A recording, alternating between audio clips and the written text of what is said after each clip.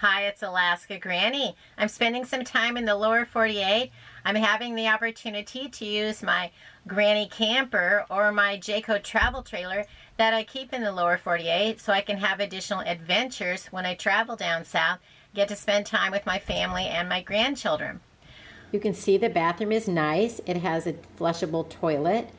It not only has the roof vent, but it also has a nice domed skylight over the shower.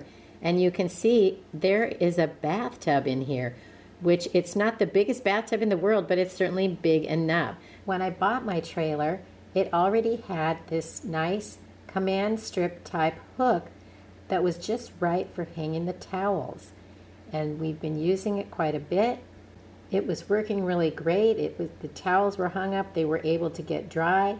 But then I noticed something is wrong. The hook is not staying conformed to the wall. If you look at it, it's actually the weight of the towels on the command strip hook have actually separated the wallpaper type, contact paper, whatever you would call it, from the wall of the actual RV trailer.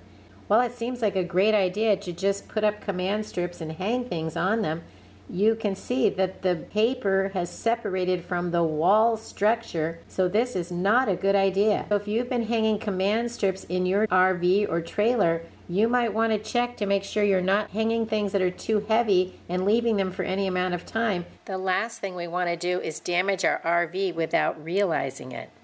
I hope you'll like my video, share it with someone else you think might find it interesting, and please subscribe to the Alaska Granny channel.